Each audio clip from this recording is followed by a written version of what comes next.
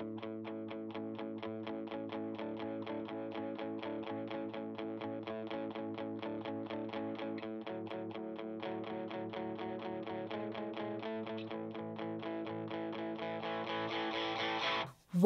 to the Emancipate Your Mind podcast.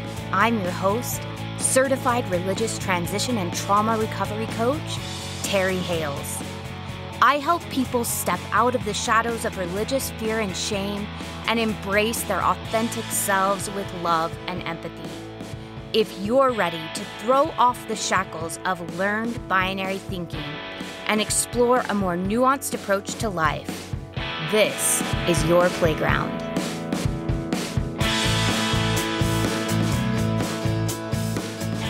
Hello, everyone, and welcome back to the Emancipate Your Mind podcast.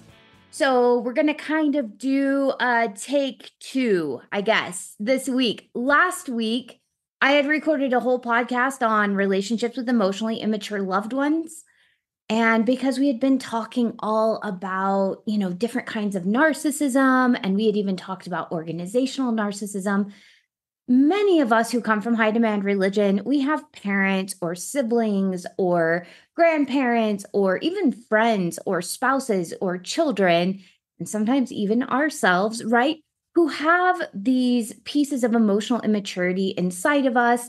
And it can make it really difficult for us to have deep, healthy, trusting relationships because we just haven't learned the skills to do that. And it can be really frustrating for those of us who are beginning to become self-aware, are learning some emotional maturity skills, are learning how to relate with others in ways that are healthy. And sometimes we have people in our lives that maybe aren't doing those same things. And we live in a culture that's like, if they're not healthy, cancel them. And maybe there are people in your life you don't want to cancel. But you also don't want to go crazy. You don't want to continue to have to deal with things that feel abusive or harmful or just, throw you off emotionally for days or weeks on end. And so today's podcast, the one I was supposed to record last week, but had technical difficulties while I was on vacation, we're going to redo it. So I'm going to re-record that podcast because I think it's really important for us to have these tools and this understanding in our tool belt. It gives us options to decide what we want to do with our relationships with emotionally immature loved ones. Now, we have been talking a lot about narcissistic personality disorder, and really, narcissism is an extreme form of emotional immaturity. So if you're diagnosed with narcissistic personality disorder, it's, on the spectrum of emotional maturity, it's kind of far on that extreme side of emotional immaturity. And on the far, far end of emotional immaturity, you would find people with things like malignant narcissism, which we haven't really dug into, but malignant narcissism is not only where they display traits of grandiosity and entitlement and an excessive need for attention and praise, or a need to control their environment and a lack of empathy, but that's also mixed with like antisocial, sadistic, and even paranoid behaviors. So it's kind of sociopathy and antisocialism mixed in with narcissism. And what this means is on that really, really, really far side of emotional immaturity, it means that people aren't just self-absorbed and oblivious that they're hurting you, but they're hurting you and dehumanizing you on purpose, and it often brings them pleasure. Now, today's episode is not talking about that super extreme end. I swear every time I talk about narcissistic personality disorder, I will get at least a couple of messages saying, you talk really empathically about people with narcissistic personality disorder, or you talk about having compassion and empathy. But what if, and someone always brings up a malignant narcissist that like purposefully destroys someone else's life because it makes them feel more powerful. It brings them a sense of joy. It makes them feel, more in control. And I'm not talking about people who are, planning out the demise of others in a sociopathic or psychotic way. I am not talking about those people. What I am talking about today is the many people that fall in the middle of the spectrum. And for those of us who come from high demand religion, almost everyone you know is going to be somewhere in the middle of that spectrum. Many of us were taught to be emotionally immature because in high demand religion, we are encouraged to be disconnected emotionally, meaning that there were some emotions typically that were not okay to feel, or only some people were allowed to feel those emotions. For many of us, those are things like anger, jealousy, grief sometimes, or sadness. Fear is another one that comes up really often. So some of us were not even allowed to experience joy or a sense of pride in a job well done. So when there are certain emotions that are not okay to feel in a family or an organization or in a relationship, it's going to create a sense of emotional immaturity. And for many of us, this is generational trauma. It's not just that our parents woke up and are like, you know what? I really think I would like to create dysfunction inside of my children. I have emotionally mature tools, but I'm just not going to pass those down to my kids. Often what has happened is for generations, our parents raised us in an emotionally immature way because they were raised in an emotionally immature way, and so on and so forth down through the generations. So we are chain breakers here. Please know that today, while we're talking, we are not talking about people who are hurting you maliciously. We are talking about people typically who are in the middle somewhere, who are not self-aware because they were taught to distrust themselves and to listen to authority instead of their own inner compass. They were encouraged not to have boundaries. They were told it was mean to have boundaries or rude. And often these people were encouraged to be perfectionistic. They had unrealistic high expectations of them and a fear of judgment for making mistakes or falling short of expectations. And they passed those things on to us because they were not connected to themselves. It wasn't okay to feel and to have needs and to communicate those things. And so they didn't ever develop those skills. And so they weren't able to pass on those skills. So if you have people like that in your life, even if they have a lot of narcissistic traits, often they have a lot of narcissistic traits because they never developed this tool set in order to listen to their own experience, process their own emotions, and communicate those to other people so that they could get their needs met in a healthy way. And they developed very unhealthy patterns to get their needs met. So we are talking about people who were never educated about how to handle their emotions. And my guess is if you're like me, if you're middle-aged, you fall into this category too. I mean, we're talking 10 years ago. I opened up my emotional toolbox and I had two tools in there. One of my tools was to stuff everything and pretend like everything was okay, to be toxically positive and just to, you know, put on my happy face, put on my mask. And the other one was like, when that didn't work, I would explode in like this really dysregulated way of like emotion everywhere. I'm actually reading a book right now.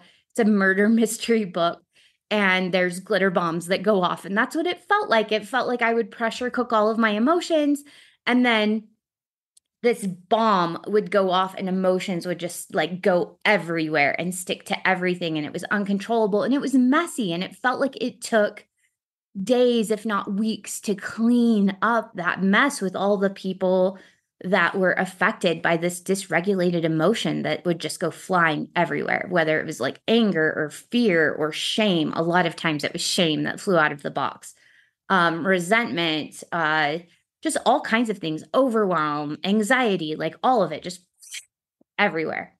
So this is who we're dealing with. We're dealing with people like I was, 12 years ago, doing my best. I wanted to love people. I wanted to have intimate relationships with people. I wanted to feel safe with people. And I just didn't know how. I was doing my best with the two tools I had.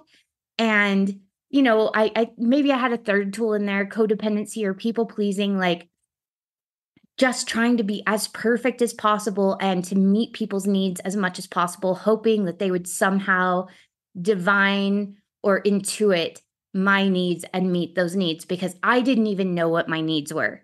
I was so disconnected from myself. I did not know what I needed. And so, I mean, that's what was in my toolbox. And I was raising kids with that toolbox. I was in a marriage with that toolbox. I was trying to, navigate relationships with my parents and with friends and with siblings from that very limited toolbox. And since then, as I've come to understand what my emotions are, like I'm adding more and more and more tools, which is allowing me to have a better relationship with myself, to better communicate my needs to others, to hold myself through other people's disappointment or hurt feelings so that I can tolerate them being angry or disappointed or feeling resentful or whatever else they feel. And I'm able to start creating this safe space where I can have these close relationships with others. So if this sounds like something you want, if you're in that place where I was 12 years ago, where, you have this very limited toolbox and it's just not working the way you would like it to, or if you find yourself even in the place where I'm at right now, where I have a lot of tools that I can use with myself, and actually my tools work really well with other emotionally intelligent people who are doing their work, but you still have people who maybe aren't aware that there are more tools out there or are scared to look into more tools because they're afraid of what they'll find if they start digging in emotionally and doing their own work, or they just have so many protective measures, like they believe that they have no problems, like that narcissistic, I'm perfect, there's nothing wrong with me, everyone else is the problem sort of a thing that goes on. If you have someone like that in your life that you want to keep contact with, and you would like to have a relationship that doesn't drive you at least as crazy, keep listening. We're going to be talking specifically about having relationships with emotionally immature parents, because a lot of the information I'm pulling from today is coming from a book called Adult Children of Emotionally Immature Parents: How to Heal from Distant, Rejecting, or Self-Involved Parents by Lindsay C. Gibson, who has a doctorate of psychology. And this book is fantastic. It's not comprehensive, but it gave me so many tools in my toolbox, helped me understand so much about what was going on in my family of origin, in the family I had created, and how I could start healing myself so that I could create healthier spaces for myself.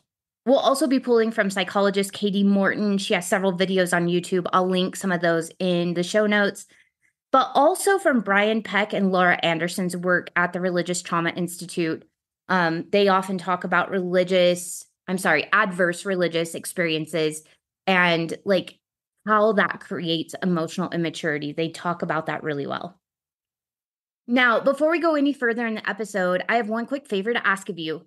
If you feel this podcast is helping you understand and accept yourself better, and if you feel these resources should be amplified so that more people have access to them as they deconstruct high demand religion and family trauma, please share your favorite episode with a family member or friend who is open to support. Healing religious and family trauma becomes so much more doable when we have language to wrap around our experience, a community that understands us, and tools to help us process what we're going through. Each week, I get messages from dozens of you saying how much easier this has made your journey towards emotional and mental health. I would love, love, love to see that number rise into the hundreds and then into the thousands and beyond. Imagine what a generation of emotionally mature and healing people could accomplish together. If you think of someone specifically as you listen to this episode or any other episode on this podcast, please pause and send them a link after asking them for consent, of course. So, quick overview. We have just spent several episodes talking about extreme emotional immaturity. We have talked about all different varieties of narcissism and those traits. I just really want to boil this down for us really quick so that we have this in our head, so you don't have to go back and listen to several episodes. So, emotionally immature people are self-centered. They tend to think of themselves first. and often solely. Things come from their point of view and their point of view only. They have a really hard time putting themselves into someone else's shoes and looking at an interaction from someone else's viewpoint. The second thing, they either sweep conflict under the rug, or they pretend it never happened, or they blame everyone but themselves for what has happened. So they're conflict avoidant. So this means they either pretend that the conflict isn't there, or after the conflict has happened, they pretend like everything's normal and they never address it, or they blame everyone else for the conflict. They're never the problem, everyone else is. The third thing that emotionally immature people often have in common is they're unable to take the perspective of others, which we kind of talked about in the first one. That self-centeredness and the inability to take the perspective of others really goes hand in hand. So because they're unable to look at an interaction from someone else's point of view or understand that someone might have a different point of view, it's really hard for them to empathize.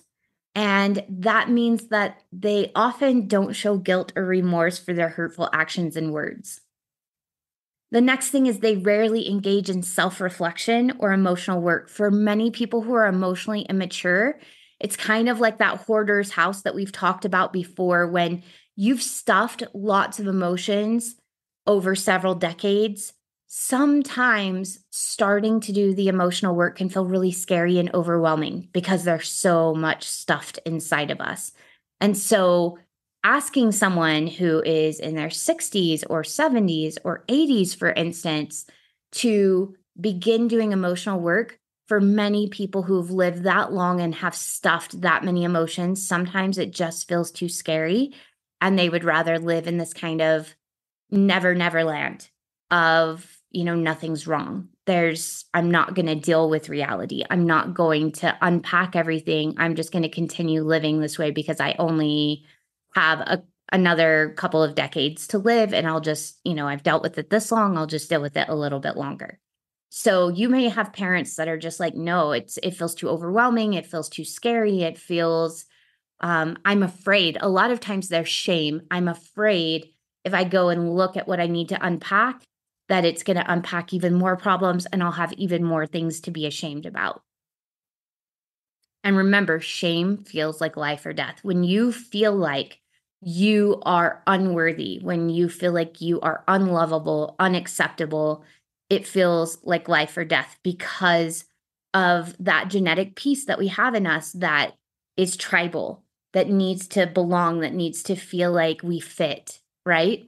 So we're afraid that if we look too closely at ourselves, we'll figure out that we don't fit, that we're not lovable, that those messages we're trying so hard to suppress are actually true. And if we look too closely at our history, at our trauma, at the things that we think and feel, that we're going to affirm that shame. So that shame keeps us silent. It keeps us from doing the work. And sometimes we have parents that are so wrapped in shame that they will subconsciously or consciously avoid the work in order to protect themselves. Because remember, our brain's number one goal is to protect us. It's to keep us alive. And if it believes that doing our own emotional work is going to bring up a lot of shame, and that feels like life or death, it will keep us from doing that work. All right, another thing that emotionally immature people have in common is they expect you to be their caretaker emotionally and sometimes physically. So you'll often feel like this person wants you to set aside your own needs and put theirs first, like a parent of a small child might. So you may feel like you are caretaking a small child. It may feel like you have another child to take care of. And it may feel like if you express your own needs, that there may be this sense of entitlement of, no, my needs come first. You have to take care of me. And there may even be some jealousy that you're taking care of your own needs or that you're doing something for yourself. Emotionally immature people are often attention seeking. They need constant attention, praise, or validation. And if they don't get it, they often throw a fit or they may use shame or guilt on you to say you're not doing enough. Now, all of us need attention and validation. It's a human need. We all need attention. We all need validation. We need to belong. We need to feel safe.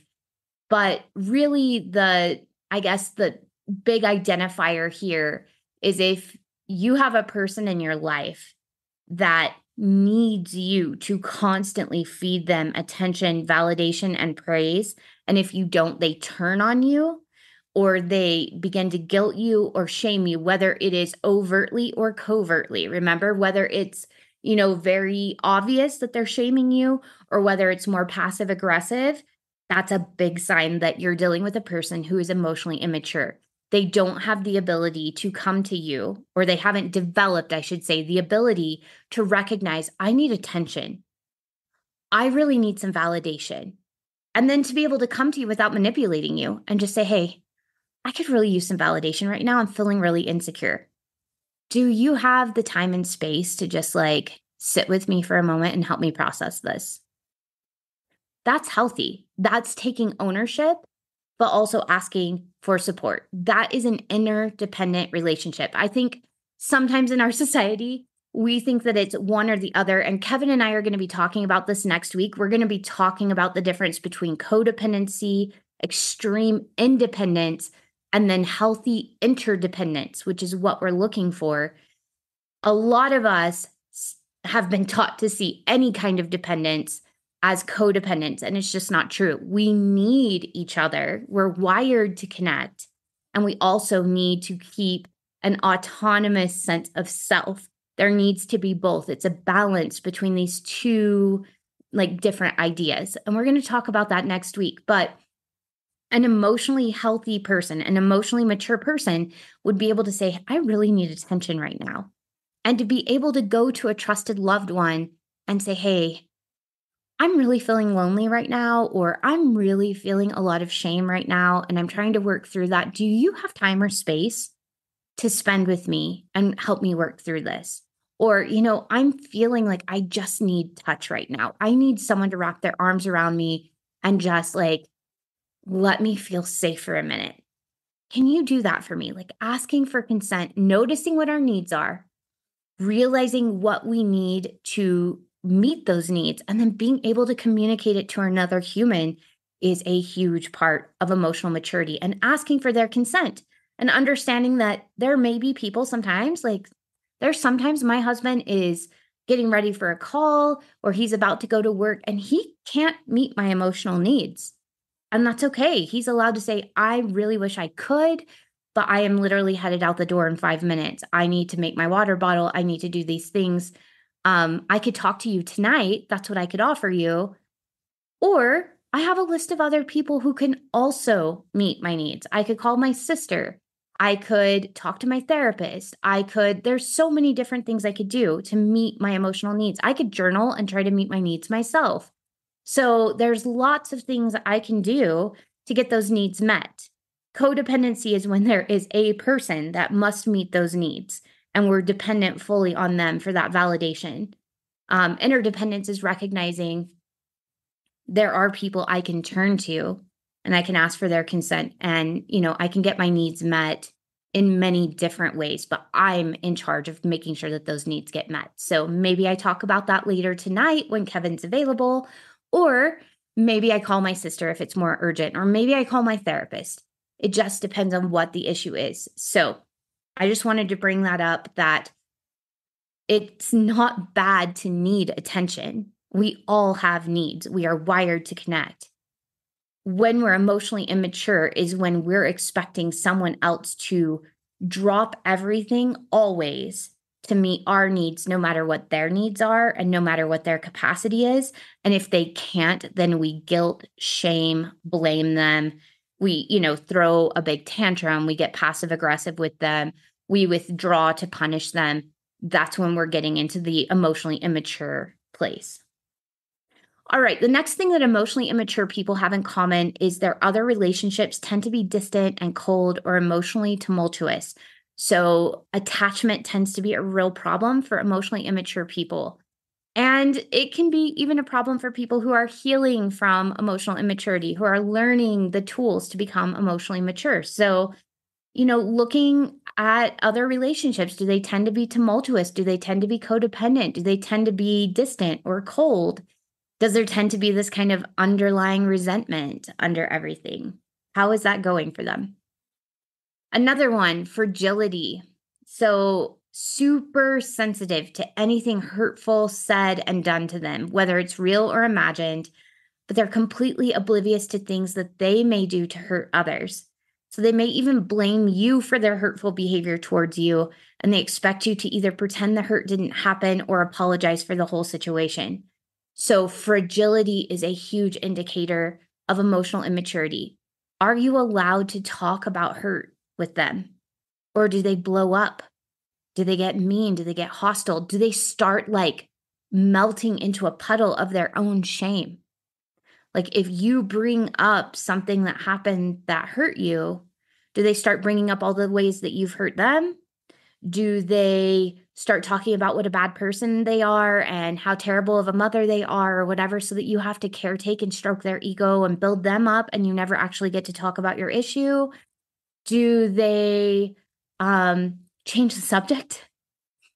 That's another thing that can happen. Do they get defensive? There's all these different things that can happen. But if they're very fragile, if they're really sensitive, anytime you bring up a difficult emotion, specifically if you're bringing up something difficult that involves conflict resolution, if having conflict resolution conversations with this person is incredibly difficult because they get very defensive or fragile, or they start feeling like guilty and shame and kind of spiraling, and you end up caretaking them, reassuring them that they're not a terrible person, but you never really get to your issue, that's a problem. Another trait that emotionally immature people often have in common is they have a history of denying reality. So they'll either say that their felt reality is the only reality they'll accept, even if facts prove otherwise. And I know a lot of us coming from like backgrounds of adverse religious experiences and religious trauma, we have a lot of people like this, right? Like, well, that was not my experience at church, or that was not my experience with whatever. And their experience seems to be the only one that matters. And so they might say that that's the only reality, even if you like show them facts. So I know like early on in my deconstruction journey, I was trying to share my feelings and get vulnerable with my family members and friends, and particularly my family members. And they would say things like that. Well, I haven't experienced that. Well, it's not like that in my ward. Well, I didn't, blah, blah, blah.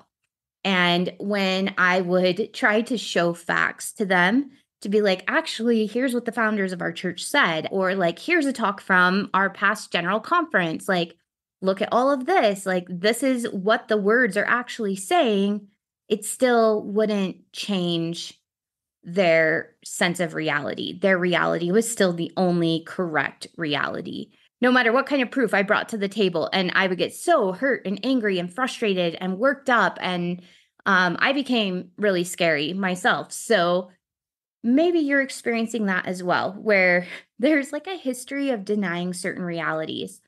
Or there are some instances where you may have family members that make up alternate realities in order to deal with the situation. So you may have family members where, you know, maybe all of your family vacations were total disasters, where your parent became completely emotionally dysregulated because they were packing and the extra overwhelm and anxiety or whatever. But their memory is like the 2 or 3 times when you were having a ton of fun on the vacation, and they only remember what was wonderful about the vacation or what was wonderful about these experiences growing up, but they don't remember. They've rewritten the reality that they used to freak out, scream, throw things, whatever, before you left on vacation. Or like same with church. I know that I've had clients that have talked about, you know, parents talking about how wonderful going to church was, and the sun was shining and the birds were singing and all the kids were dressed perfectly and they were perfectly behaved. When in reality, it was a tug of war getting everybody ready for church, and there was screaming all the way up until they got to church. And then, you know, there was a stern talking to in the car before they all plastered on their smiles and then walked in the door and sat quietly in their pew. So, you know, you may have family members that kind of rewrite history, or their imagined history is, or their perspective of history is the only quote unquote right history. And then the last indicator of emotionally immature people is they often hold grudges. So whenever you're engaging in conflict resolution, often these are the people that bring up things that you did, small infractions or even big infractions that you felt like you had already worked through, but they're bringing them up years later, sometimes decades later. So those never fully get forgiven. It's kind of a trump card whenever you want to bring up something that they've done wrong. So they often hold grudges. They don't get over them quickly. They might look like on the outside, like they might have this surface veneer of everything's fine. Again, remember, we don't talk about things. If there's conflict, that's one of the things we can do is we might sweep it under the rug. We might pretend like nothing happened, but underneath there's like this grudge that's being held. So this is something that's common to a lot of emotionally immature people. There's often a lot of grudges and like unresolved conflicts, because think about it. If you're too fragile to have conflict resolution conversations, if you don't have the tools to recognize and care for your own emotions, are you ever going to resolve your resentments? You're not. Are you ever going to resolve your hurt feelings? You're not. So of course you're going to have grudges years down the road. It's not because you have a hard time forgiving. It's because you've never done the conflict resolution to forgive in the first place.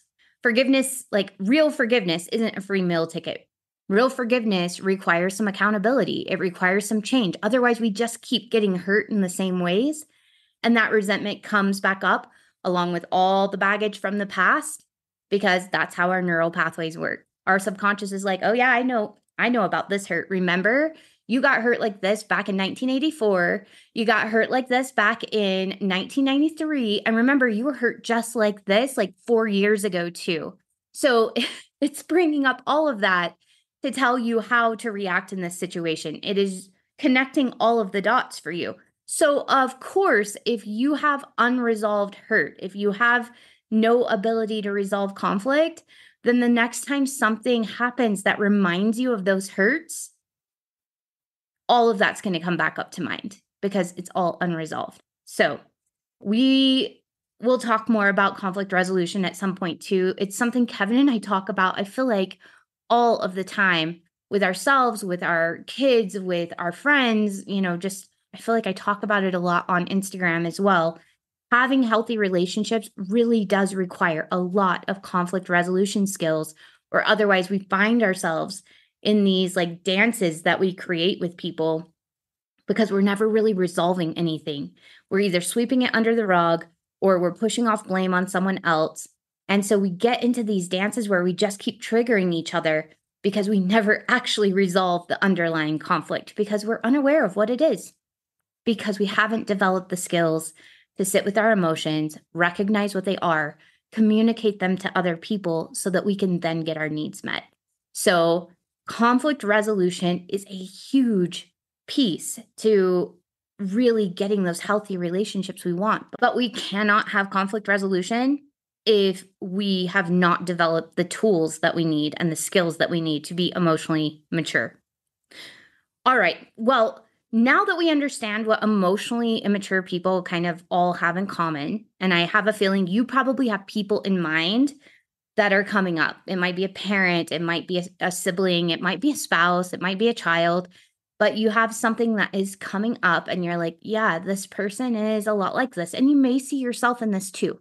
The cool thing is emotional immaturity isn't like a trait you were born with. Emotional maturity is literally a skill set that you learn. So if you're recognizing yourself in a lot of that list, I certainly did 12 years ago. I am still working on some of these things. I want you to know it does not make you a bad person. You're going to hear me say that all the time. It does not make you a bad person. It just makes you somebody who was not taught how to sit with your emotions. You were not given safe space to recognize your emotions, to be able to label them, to be able to explore them in a safe space. You would have needed an adult to sit down with you and say, hey, so it looks like you're feeling anger right now. Does that feel right? So that you could learn to label your emotions. And they might have said to you, I bet right now you feel really hot inside and your heart is beating really fast and maybe you might want to punch something. And you're describing to them physiologically what their body is doing. This is what an emotionally healthy parent would do with their children to teach them emotional maturity. They would help them label, like recognize you're feeling something in your body. I can see it on your face. Right now, it looks like you're feeling anger. And the child would have the freedom to be like, no, I'm not angry. I'm frustrated, or you know, I'm mad. They could even use a different term for anger and you would accept that. Okay, so you feel mad. I can see that. I see your fist balled up at your side. Your face is red. Your teeth are gritted. I bet your heart's beating really fast right now, too.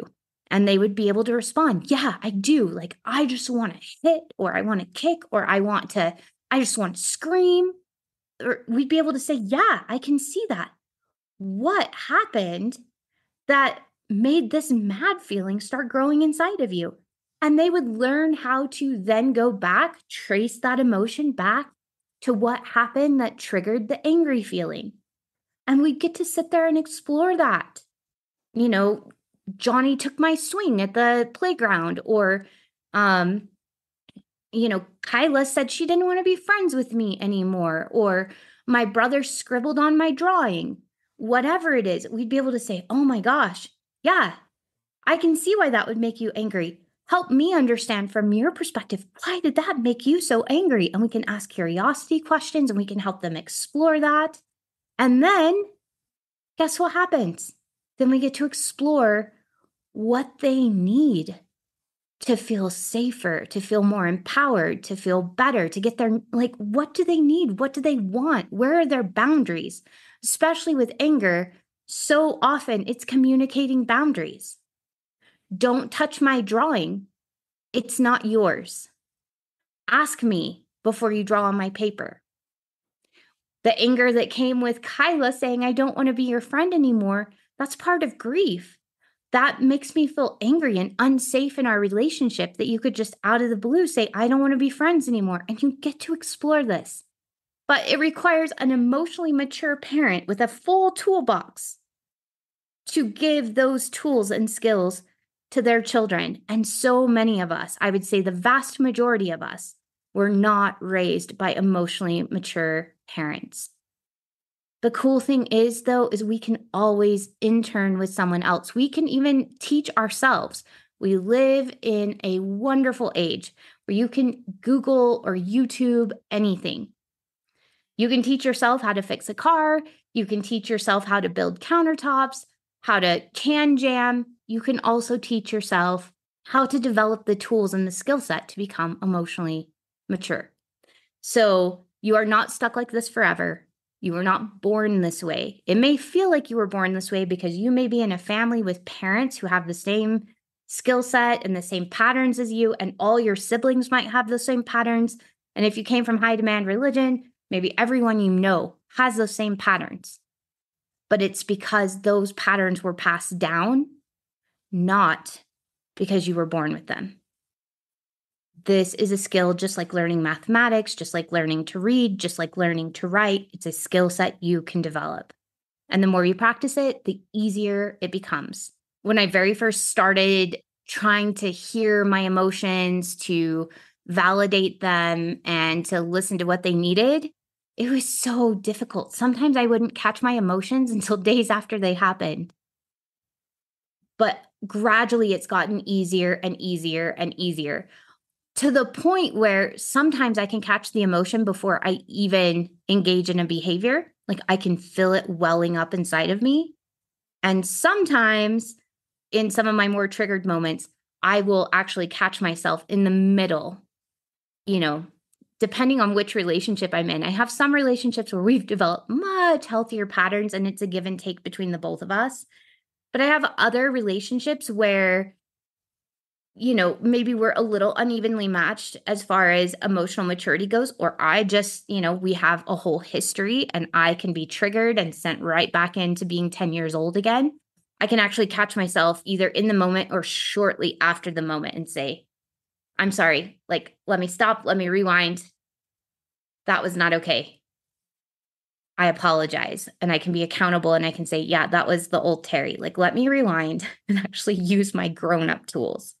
And try again. So, and that's the cool thing with emotional maturity, is because it's a skill set, you get to practice over and over again. We can always come back and say, hey, I really messed that one up. I messed that one up. I did not use my tools. I'm so sorry. We can be accountable and we can say, can we try that again?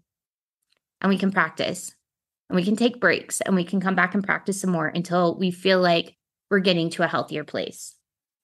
Now, I want to talk about some hard truths really quick, because I think these are really important before we get into how to deal with a relationship with someone who is emotionally immature. So let's talk about these two hard truths, because I think it's important for those of us who are doing our work and are willing to be self-aware and want to have healthy relationships. This is really important for us to hear. And the first one is, one person cannot do all the work in a relationship. Many of us grew up in codependent relationships where we were expected to emotionally caretake the other person. Now, we can share what we've learned with someone else, but we can't actually do the emotional work for them. We can create safe space, almost like what we were talking about with a parent guiding their child and teaching them the skills. We can do that with willing participants in our life. So my husband did that with me. My husband developed emotional maturity tools. He learned how to use them before I did, because he was getting his master's degree, becoming a therapist, and he was practicing these skills, for multiple hours a day with couples in his therapy room. And I was not. I was at home homeschooling kids and taking wedding photos. He shared the tools with me. He asked my consent first and then shared the tools with me. He'd ask me things like, how did that feel like it went for you? And I'd be able to be like, that was terrible. I hate that. And he'd be like, would you like me to share something with you that might make it easier in the future? And I would say, yeah, that would be great. And so then we'd sit down and he would share tools with me, and he created safe spaces for me to practice using the tools. When I was getting really frustrated, he would help me say, like, it seems like you're mad. Does that feel accurate? And I would be able to say, no, right now I just feel really overwhelmed. And I'm so pissed that I'm overwhelmed. And he'd be like, okay, like, we're getting someplace. So you're pissed off because you're overwhelmed. Like, who are you pissed off at? Or what are you pissed off at? And I'd have a chance to really start to explore. So I was the one doing the introspection. I was the one willing to look at myself, but he was almost providing a framework for me to learn how to use the skills. That is not codependency, because I'm doing my work. He's just teaching me how to use the tool. He was not trying to step in and smooth over my emotions and do the emotional work for me. He was just giving me a framework and kind of like a guidebook on how to use the tools. And the better I got at using the tools, now we're equal partners in that way. I can use my tools without him having to guide me. I would say, 95% of the time, 98% of the time even. There are times where I get triggered and like I said, I regress. I go back to a place where I have unhealed trauma. That does happen sometimes. So sometimes we'll get triggered and it will remind us of something that happened when we were much younger before we had the tools. And sometimes we regress and we either catch ourselves in the middle or we catch ourselves after. And when I'm with Kevin will actually help me catch myself sooner and give me safe space to pause and slow down and figure out what's going on. I also do that with him though, because he also has some childhood trauma and he also can regress sometimes. I find that I'm more likely to regress when I'm around my family of origin. You might find that to be true for you as well.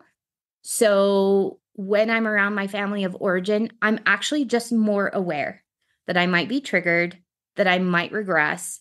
I might need to slow things down. So I actually body scan a lot more around my family of origin for that reason. So, and same for Kevin, he has a tendency to go back to old patterns when he is around his family of origin, simply because there's expectations, unspoken subconscious expectations of what everyone's role is and how everyone acts in certain situations. And it takes some time to kind of do the work for ourselves so that we're not showing up in that same way. Every year it gets better and better, but it does still happen. I do still regress sometimes, but it's important to know that one person cannot do all the work. Both people have to be willing to be self-aware, to do their own emotional labor, and to extend empathy to one another, or the relationship either won't get off the ground. So if you're trying to create a new relationship with somebody who's not willing to do these things and you're doing your own work, it's not going to be a good fit. Like, you're just, to use a term from religion, you're unequally yoked. Like, it's not going to work really well. One or both of you are going to get really frustrated. And then it'll either do that, or you're going to have an unbalanced and unhealthy power dynamic. So meaning like you're going to become kind of codependent, where one person is just kind of doing all the emotional labor and one person is just always trying to like caretake the other person and manipulate and control the whole environment to keep the other person from being triggered or having an outburst. So having healthy, intimate relationships can never be one-sided. It has to be two-sided. It is a give and take, and both people have to take responsibility. This does not mean that both people have to be equally skilled with their tools. I was just telling you about how Kevin, sort of progressed with his emotional maturity before I did, a couple of years before I did. And so I was willing to learn, though. I was willing to do my part. It's not like he was learning all of these tools and I was like, no, I'm going to keep doing what I've always done.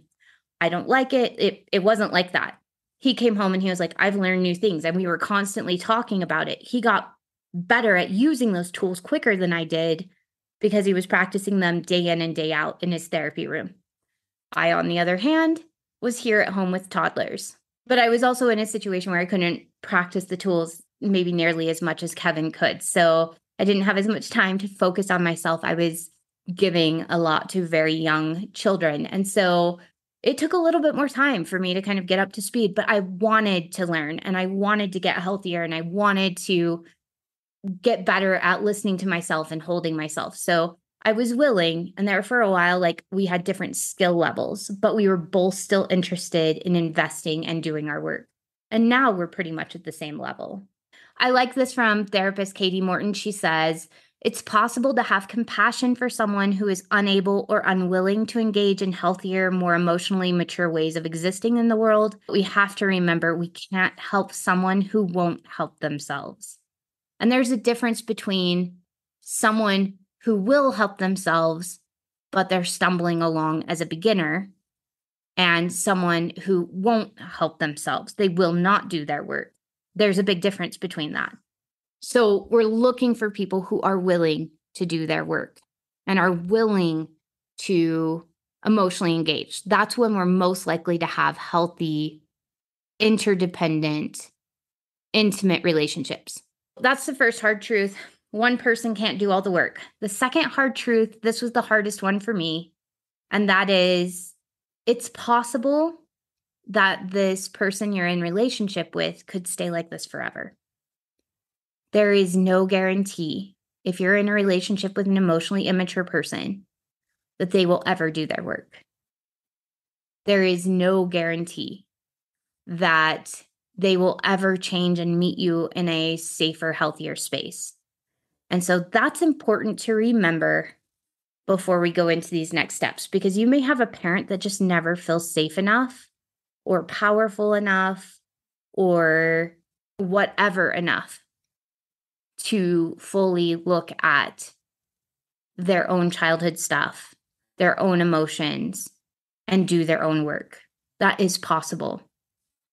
And so when you're in a relationship with someone who is emotionally immature, the only thing you can do is some work with yourself. And so for the rest of the podcast today, that's what we're actually going to be talking about, is the work we can do with ourselves. So let's say we have a parent that's emotionally immature and we want to maintain at least some sort of relationship with them. We might not ever have the relationship that we were hoping we would have, like, those deep Hallmark relationships that you sometimes see but you know what I'm talking about. We have this like ideal setup that we'll have these parents that we have deep friendships with, and that we're going to be a really close, tight-knit family. And that might not happen for us because we might not have parents that are able to open up and be vulnerable enough and accountable enough and empathic enough for us to connect in that way. So the first thing we need to do is we need to figure out what we want from our relationship with this person. And I want you to be as honest as possible. What I mean is like figuring out like, what do I feel like a relationship with a mom should look like? What do I need from a mom relationship? Maybe some of those things might be like, I want someone who's deeply interested in my kids and interacts with them, remembers their birthdays. I want someone that I could call up and just like tell them about something funny that happened during the day. I want someone who's interested in the things that are going on in my life, like knows like what I'm aspiring to and wants good things for me. I'd love to have somebody that I can watch funny movies with or whatever it is. What is it that you're wanting? What do you crave? Like, what is it that's inside of you that you're like, I just wish I had this? What is that? And I want you to be as honest as you possibly can be with yourself. This is hard because you may have grown up in a family where the way that you protected yourself was just not having any needs. And so admitting to yourself what you actually need may be really, really difficult. So get really clear with yourself. What do I want? What do I need from a relationship with this person? We're not worried about whether they can meet these needs right now at all. We're just, what is it that I crave? Write it down. The next thing you're going to do is you're going to figure out what this person is realistically able to give you. Not what you feel like they should give you if they were emotionally healthier, but like at this moment in time and historically what they've shown you, what can they actually give you? So maybe you wish you had a parent that, called you regularly just to like talk about things. You don't get that, but you do have a parent that like sends you a birthday card. Maybe you wish you had a family that went on vacations together and everybody got together and laughed and had fun and toasted s'mores and, was active and went hiking and, made all these memories or traveled together, but you have homebody parents that don't want to go anywhere. Or you have a family that when you get together, people fight over who's going to make the mashed potatoes, and there's all kinds of resentment about what that means about their skill set in the kitchen. So what can this person realistically give you? What have they shown you that they're able to give? And again, be as honest as possible and as realistic as possible. Sometimes those shoulds or those fantasies about what they could be if they would just get emotionally healthier come out in this step. The third thing is to mind the gap. What is the gap between what you need and what they can give? So where is the shortfall? Where is it not meeting up? What are the things that you still need because you still need them? I know you may have spent your childhood pretending like you didn't need these things or trying to convince yourself that, you're just dramatic or you're just needy or you can survive without these things, but you're growing resentment and you're growing this feeling of hopelessness or like it's affecting you.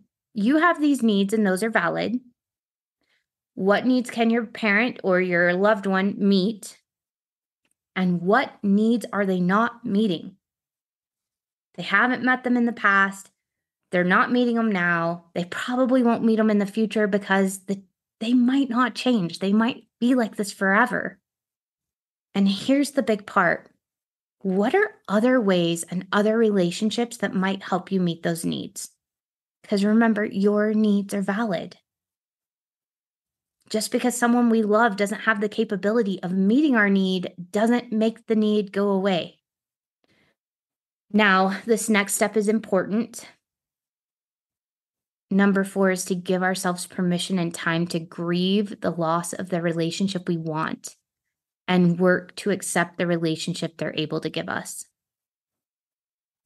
This is going to take some time, but we may find that there's something inside of the relationship that they're able to give us that's okay or that we kind of like. But there's going to be things like that gap may be something that we have to grieve. We may never have the family that gets together and laughs and plays games and, cooks these fancy dinners together. We may never have that. What do we have? What do we like? And it may be very, very small, the things that we have that we like, but we can be like, okay, they give us this and this and this. These are the ways we have some intimacy in our relationship. And these other things are things that I'm going to have to grieve that I can't have with this person, and then look for other ways to meet these needs. The next thing we can do is set healthy emotional boundaries. Now, I want to really emphasize that this is your choice. You are not forced to play by these rules. You're hearing me talk about empathy, compassion, and how to keep someone in your life. But I want you to remember this is only if you want to keep this person in your life and you want to keep your sanity. If there's someone in your life that you're like, I just can't handle this right now, it feels unhealthy for me to be around you, then listen to yourself and take space. That is okay. That is an absolutely acceptable thing to do. But I talk to so many clients that are like, how can I be around my dad, or how can I be around my mom and know that we're not going to be close? How can I deal with some of the passive aggressive things they say and the hurtful things they say? How do I deal with that? How do I work with my expectations and protect myself, but still have a relationship with them? Because I'm not ready to cut them out, and I don't want to. I don't know if I ever will. And so I don't want you to feel like the options are just between playing nice or cutting them out. There's a whole wealth of options in the middle, and we're just going to talk about a couple of them today. So feel free to brainstorm with yourself. Your inner wisdom is going to have all kinds of problem-solving solutions that will work specifically for you. So one of the options you can have is to keep it casual and surfacey with this parent. Let's say that you have a parent that gets super triggered anytime you talk about your career, your spouse, your religious preferences, whatever, politics. Maybe you choose to talk about your garden. I have people in my life, I talk about my garden. I talk about their work. I talk about my kids. I talk about our travels. We keep it super, super surfacey. The movies that we've watched, new music I'm listening to, and we avoid all those deep topics. The consequence of that is we're connected. They know about me and I know about them. We're kind of like pen pals, face-to-face pen pals sometimes. I know about them. They know about me. We feel connected. We've preserved a relationship. But I had to grieve the fact that this person will never know me deeply. I will never be able to share deep parts of myself with this person. I'm never going to feel really intimately connected with this person because right now they can't handle it. They just don't want to hear about some of these other parts of my life. They don't want to hear about my work. They don't want to hear about my feelings about our shared religious history. They don't want to hear about my political views. We can't have civil conversations about those things because it feels very fragile and threatening. And so we don't talk about anything related to that. And honestly, with my work being in adverse religious experiences, religious trauma, deconstruction, and adverse familial experiences in childhood, because that's my work, it also means that there's a lot we can't talk about because that touches on so much of my life. That's kind of woven through a lot of my life. So we keep it really simple. I've started growing plants specifically, so I have something to talk about with this person. I bring them plants. We talk about new plants that we've put in our home, in our garden, gardening tips. And I've learned a lot from this person, and it's grown its own kind of special bond, but it is not a deeply emotional bond. It's a very functional bond. And I have warm, sweet feelings towards this person, but it's not one of those relationships where I can fully be myself, and they probably don't feel like they can fully be themselves either, and that's okay. We've chosen that, or at least I've chosen that, in order to protect myself emotionally. So we're still connected. We haven't canceled each other, but we just have curated the discussions that we have, and we keep it very surfacey. And it's pleasant. It's just not deeply intimate. Okay, so that is one choice. The other one is you can develop healthy emotional detachment. And I use this one more in like bigger group settings, because there are some people that will sometimes come to big group settings that you don't want to be left out of. So maybe family reunions or weddings or birthday celebrations. Maybe there are holidays that you want to go to, and there will be people there that maybe you don't want to preserve an individual connection with, but they're part of the group connection, and you have to learn how to deal with them. And so during these settings, I use something that one of my coaches taught me a couple years ago, and I create kind of an emotional protective shield around myself. So I imagine myself sort of constructing this like energetic bubble around myself that all the negativity and passive aggressiveness sort of like bounces off of or slides off of. I've heard somebody else call it emotional Teflon. And I like that idea too. So it's a non-stick surface. All the negativity, the judgments, the projections, all of that. It doesn't stick. It hits the non-stick surface and it slides off. And so before I go into these situations, I will imagine myself creating this sort of yellow light bubble around myself. And whenever something passive aggressive or negative is thrown at me, I just I imagine it hitting that yellow surface and just sliding off onto the floor. This does take some emotional awareness. So you'll be practicing your emotional awareness exercises, the body scanning. And when I notice myself like maybe weakening because I'm either getting tired or hungry, or just it's been a lot thrown at me all at once, I will do self-care and I'll actually exit the gathering. I'll go someplace like to my car or something like that. I'll deep breathe, I'll center myself, and then re-engage that yellow bubble of protective energy and light. Remind myself that while I'm here, I am mine, and I don't have to internalize anything that's thrown at me. You can do that if you want. Like you just sit with yourself and you imagine this like protective bubble around you. And if you feel yourself like starting to get overwhelmed or feeling a little bit fragile yourself, you take a break, you care for yourself, and come back if you're able. And it's okay if you can't come back. There have been times that I've been like, okay, a break in the car isn't going to be enough. I'm going to head and take myself to lunch for a little bit. Like I'm going to go on a drive, or I'm going to get away. I'm going to go for a walk. It's time for my exercise. So it's okay to do that. Okay, the next thing you can do is you can set boundaries around the frequency or length of time you spend around them. So you can engage less and less to protect your emotional energy, and you can engage only when you have to. You might have family members that you're like, you know what?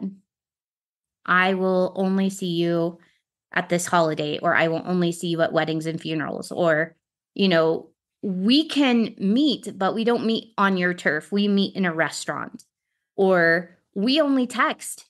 That is something one of my clients is using with one of their family members that have been very volatile, is they only text. So right now it's only written conversation that gives my client time to process before they respond. So they're learning how to hold their emotions, release things that are not serving them, like really take in the things that have been productive and then respond to those. So that's something you can do as well. And again, this is not an exhaustive list. There are a host of things you can do to protect yourself, but remain at least somewhat connected to people in your life who are emotionally immature, if that's what you want to do. And if you don't want to, if it just feels like it is more than you're able to bear, if it feels unhealthy for you, if it feels toxic for you, you're allowed to do whatever you need to do to protect yourself. That is okay. And then last, please consider, if you're in this situation, joining some sort of a support group, even if it's like a small one with just a couple of other people who are in, similar situations, because what will happen is you're going to get that support where you feel like, you're not alone, you're not doing this all by yourself. And they'll also be able to help you practice those tools that we were talking about, where you can cope with parents that have narcissistic tendencies, addiction, even religious addiction, and other behavioral health problems. So it's really important to have that support. Okay, so as we wrap up, our small step forward today is I want you to figure out what you want from your loved one and what they can realistically offer you. Do those first two steps. What do you want and what can they realistically offer you? And just this small step will help you see your situation more clearly, and it's going to help you really look at your expectations, which is probably where a lot of your disappointment and your anger and frustration and resentment is coming from. And it's going to help you figure out what you want to do going forward. It's a really powerful step. So really take it seriously. Give yourself time, even a couple of days if you need to write down what you really want from this relationship and what they're really able to give you. And it'll help you decide, like, do I need more permanent space? Do I need to break up? Do I need to limit my time with this person? Do I need to put up an emotionally energetic shield? Do I need to just keep things surfacey? What do I need, knowing what they're able to offer? And remember, you are allowed to do whatever feels most supportive to you. There is no right way to move forward in emotionally immature relationships. There's a full spectrum of options that are available to you, and it is more about what feels healthiest for you. And you can always change your mind later. You can take a break from the relationship for a time, and then once you feel healthier and you feel like you have more tools, you can try again. That is an option. You are always allowed to do what feels best for you now and then change your mind later on. You're allowed to say, you know what, I just need a break. Like, I'm trying to heal codependency, and it's hard to heal codependency when I'm having several interactions with my family who has big patterns of codependency, multiple times a week. I need a break. I need a month off. I need 6 months off. I need a year off. And can I just say this? I find that most of us have some attachment wounds, especially because we were raised by emotionally immature parents, which creates attachment wounds in their kids. So most of us have attachment wounds. There is a lot to be said for communication. It is okay to communicate to people and say, hey, I love you. I need a break. And I know that's going to hurt you, but I need a break. I've got to figure myself out, and I will come back, but I need some time and space. It's okay to communicate clearly your needs with love and with kindness. It is okay to do that. That is not codependent. That is just simply that's part of emotional maturity. It is okay to communicate what you need and want with love and kindness. It's okay to do that. That is all I want to say today. I wish you all well. This is a very difficult thing, and it's one I think many of us are dealing with. It's going to take a lot of practice. We're going to mess it up. That's okay. As we're working with our own tools and becoming more skilled with them, we're going to mess it up. We're going to say and do the wrong things. Sometimes we're going to be triggered. We're going to revert. We're going to have to take breaks. We're going to come back and try again. It's okay. It's okay. It's okay to be human. It's okay to be messy. It's okay to try and try and try again and keep figuring out what works. So I wish you all the best. Thank you for joining me. Thanks for being patient with me last week with the technical snafus. Come see us at Mormon Palooza in Salt Lake City. October 1st, I'm going to be doing a 50-minute hands-on workshop on inner child healing. So if emotional immaturity is something that you feel like you're struggling with, or you feel like you want to have a better relationship with yourself so that you can be in healthier relationships with others, please come on over. It's going to be a wonderful class. Also, there's classes by Lindsay Park from the Year of Polygamy podcast. If you're ex-Mormon, you'll know who she is. You're probably a fangirl like me. There's another class, the podcasters, Sarah, I'm trying to remember her last name, from Mormons on Mushrooms. They're going to be there doing a class. There's going to be all kinds of entertainment and a dance and like all kinds of fun stuff. So get your tickets and come see us October 1st in Salt Lake City at Mormon Palooza. I cannot wait. Like, we're really excited. Our hotel's booked. And yeah, and I'll see you next Sunday.